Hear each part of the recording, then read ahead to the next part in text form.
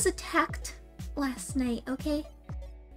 I was attacked, okay? I went to let my dog out, and there was a spider lowering itself from the roof of the porch.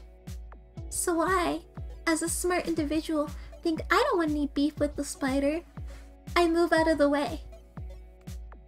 And the spider, as I'm moving around my porch, starts moving with me.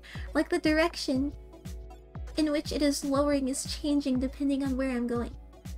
So I start to realize, I come to the conclusion as it's hurtling closer to me that it is attached to me in some way, the web.